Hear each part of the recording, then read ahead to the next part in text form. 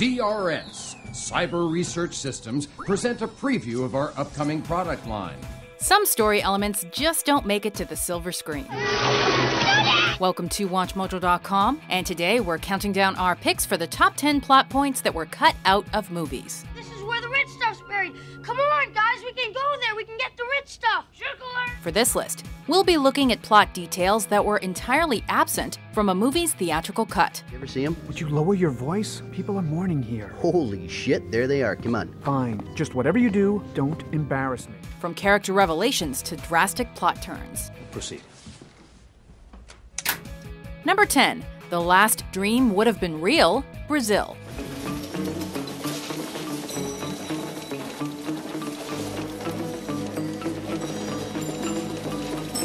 Hollywood's not exactly known for being entirely cooperative, but sometimes things can get dicey.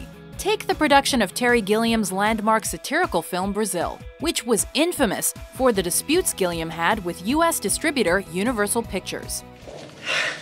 Thank God for that. Universal's then president and COO Sid Sheinberg wanted the film to have a happy ending, involving the lead character Sam escaping with his lover Jill.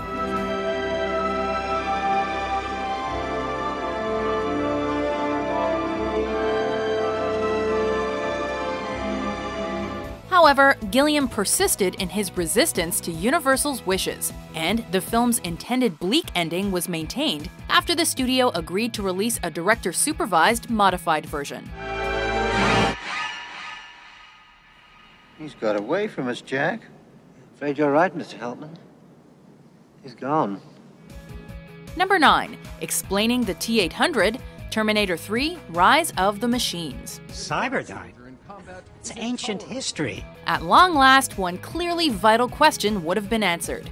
Why does the Terminator look like an Austrian bodybuilder? In this third installment of the Terminator series, a scene was filmed explaining why the titular human-killing machine looked like Arnold Schwarzenegger. I was honored to be selected by CRS in the ongoing effort to save American lives. I don't know about that accent. We can fix it. It turns out that Chief Master Sergeant William Candy, played by Schwarzenegger, had his face scanned and eventually used for future projects, alongside the deep voice of a corporate executive. While the reason the scene was cut isn't known, we sense it would have raised too many questions and was just too laughably bad and just plain silly. Ooh, it's me. Number 8. Exit Pride, enter Rogue, X-Men, Days of Future Past. I'm Rogue. Apparently, removing entire subplots is a valid option to consider. If this is to be believed, Simon Kinberg, the writer of Days of Future Past, stated that the popular mutant Rogue was meant to have a larger role in the proceedings. Well, that's the point, stupid. Otherwise, it wouldn't be an adventure. Early drafts of the script allegedly had Rogue intervening in the scene where fellow mutant Kitty Pryde is stabbed by Wolverine. Whatever you've done will take hold and become history. And for the rest of us, it'll be the only history that we know. It'll be like the last 50 years never happened. Rogue would use her power-borrowing ability on Kitty, taking over the task of keeping Wolverine in the past. What if I need to get a little rocky? Think peaceful thoughts? Peaceful thoughts. You have any good news? Alas, it was not to be. Kinberg and company felt Rogue was unnecessary and modified the script accordingly. Too late, assholes.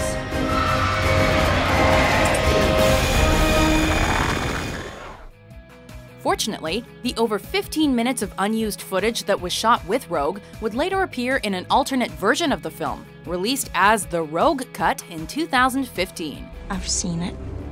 Number 7. A blind but voiced monster, Frankenstein meets the Wolfman. Even in the early years of cinema, key details could get lost on the way to opening night. Difficult to believe, my good man. See that scar? That's where I was bitten by a wolf. Such was the case for this 1943 monster mashup. The original intent was for the film's version of Frankenstein's monster to speak and to be blind. However, when a test audience reacted negatively to the monster being voiced by Hungarian-born actor Bela Lugosi, the studio and filmmakers elected to simply cut most of the monster's scenes. which meant context for the beast's blind actions was also lost. There was a wild animal around here a few years ago. It killed people. Number 6. Attack of the Octopus, The Goonies. Stop it now! What? Come on! I said stop it! Once in a blue moon, truly weird ideas almost find their way into films. In the case of The Goonies, such an idea came in the form of an octopus. What happened out there? Were your lives in danger? The octopus was very scary. Yeah, it was very dangerous. The scariest thing was walking the planet. Offhandedly mentioned at the end of the film, this aquatic creature was originally supposed to attack the titular kids near One-Eyed Willie's lost ship. The octopus would harass group members Mouth and Steph before Kid Genius Data intervened with a Walkman cassette player.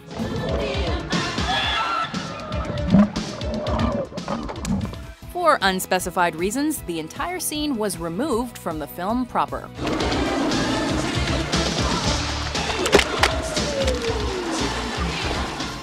Number 5. Nick getting eaten, Honey, I Shrunk the Kids. I shrunk the kids.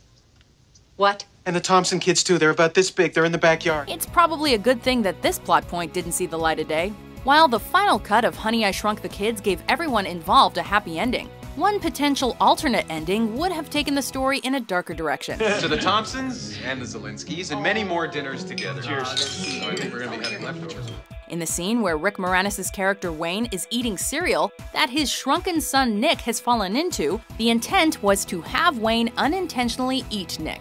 We suspect this may have been too grim for the filmmakers to consider. Just gotta keep our eyes open.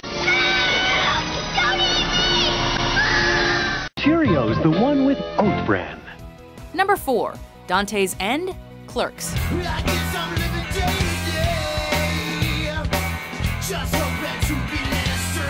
For such a classic film, Kevin Smith's first outing might have ended on an absolute downer. It ends on such a down note. I mean, that's what life is, a series of down endings. An extended final scene was filmed, showing the main character Dante being fatally shot by a robber. Smith's thinking was that his film, being stylized in the vein of independent films, should include the death of a vital character in its climax. I'm as puzzled as you. I've actually seen it before. In the end, though, Smith took the advice of his mentors and cut out the character's death. Though this tragic version of the film does appear as a special feature on the 10th anniversary special edition called Clerks X. Go ahead, keep tracking wise. That's why you're jockeying to register in some fucking local convenience store instead of working on a steady job. Number 3. No Escape for Cooper, Interstellar. Our 3 prospects are at the edge of what might sustain human life. Talk about narrowly avoiding a depressing outcome. We must confront the reality of interstellar travel. We must reach far beyond our own lifespans. At the climax of 2014's Interstellar, lone astronaut Cooper enters a black hole and emerges in fifth-dimensional space. Cooper attempts to send vital data to his daughter on Earth and exit through the wormhole. But in the original draft of the script, the story ended with the hole collapsing. How do you know? Because the bulk beams are closing the Tesseract. According to writer Jonathan Nolan, the intent was to have Cooper sacrifice himself without knowing if the data got through in time. What happens now? Number 2. The Machinations of Ricky's Father, American Beauty. One character's demise might have been the springboard for another character's suffering. After murdering Lester Burnham, the homophobic Colonel Fitz would have set out to ensure his own survival. It's said that a further 30 minutes of film was planned and partially filmed, detailing the Colonel's framing of his son Ricky and Lester's daughter Jane for Lester's murder, using Ricky's video recordings as evidence of their guilt. Since director Sam Mendes felt this plot development would hurt the film, we may never know how it would have played out. Before we unveil our number 1 pick, here are some honorable mentions.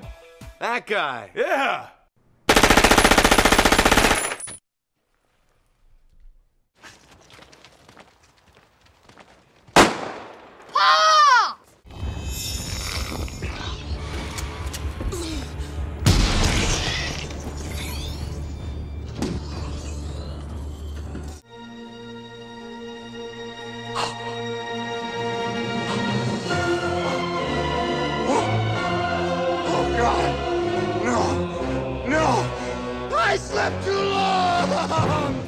Number 1. Starkiller and the Lars family, the Star Wars franchise.